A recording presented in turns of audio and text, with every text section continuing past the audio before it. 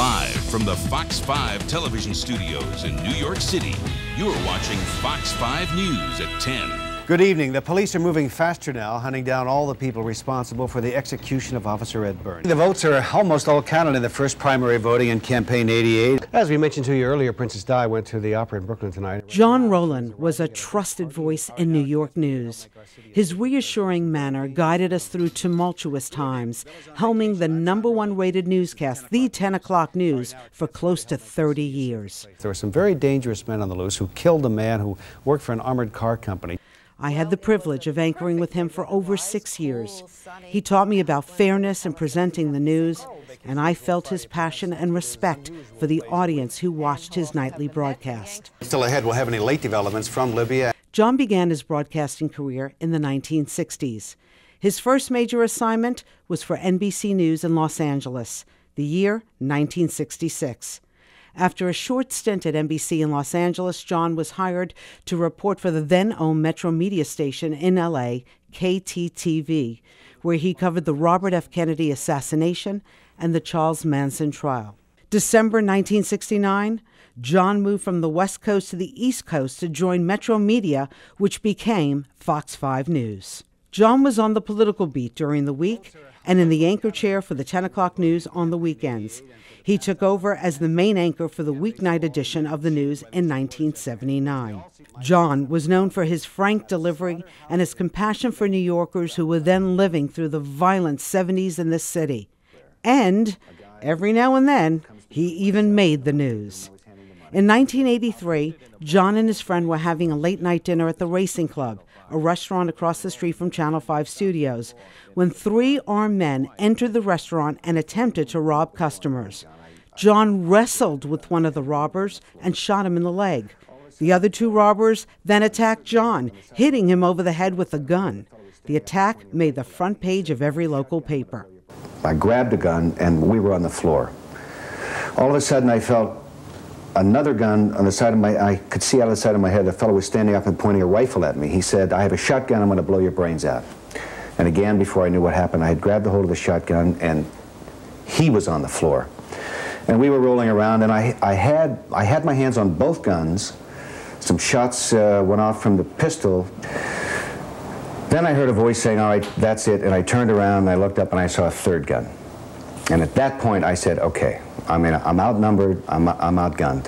I said, "You got me." In 1988, John got into an on-air argument with a mentally ill homeless woman, Joyce Brown, also known as Billy Boggs. If I knew I was going to be attacked by you, I would never have come on your show. I'm not attacking you. Yes, you have. You said I was insane while I was on the street. I talked to myself. I urinated on the street. I told you the reason why. And I never saw you at all when I was on the street. I didn't think you would have remembered. Why wouldn't I? I know who you are. All right, we have to go. I'm sorry. This is the 10 o'clock news with John Roland and Bill McCreary. Over the years, John anchored with Bill McCreary And Cora Ann Mahalik. and me. I remember it well. I was pregnant with my son in April of 1994. Carl will make his usual Friday appearance next with his unusual plays of the week. And he'll also have the Mets and Yanks highlight. Stay with us. Sitting next to John was always a learning lesson. He took pride in his writing and his down-to-earth communicating. It was never more evident than anchoring with him down at Ground Zero in the wake of the 9/11 attacks. Shortly before 9 a.m., a passenger jet, apparently hijacked by terrorists, crashed into Tower Number 2, the North Tower of the World Trade Center. Both buildings were packed with workers, thousands trying to get out of the burning skyscrapers. In 2002, John almost died at work after experiencing diverticulitis. DiCepolo bolted out of the chair and sprinted down the hallway to help out his coworker. He wasn't prepared for what he was about to see. It was a pool of blood. It was slowly coming towards me.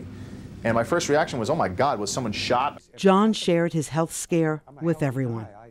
All of a sudden, standing there reading that one story in front of that screen, I started to feel hot inside. I started to feel as if my body was melting inside. I started to shake.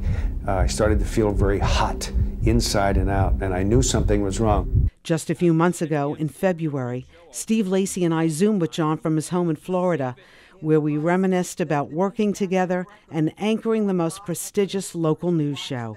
When you worked for the 10 o'clock news, you didn't just anchor, you also, when you could and when it was necessary, you were on the street reporting.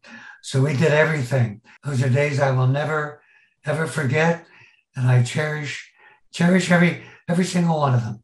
We also laughed about our nightcaps at Elaine's restaurant and his old stomping grounds of Studio 54. Were you anchoring then, and do you have any recollection of that, John? My Studio 54 days are a haze. So the answer is no. And that's the perfect answer. Yes. And that was before my time, so I missed out on the Studio 54 with John and Blondie. John spent his last years living with his wife Zaida in Florida, enjoying being a husband and grandfather. While he was retired from anchoring the nightly TV news, his love for New York and current events was unabated. He cared until the end of his 81 years.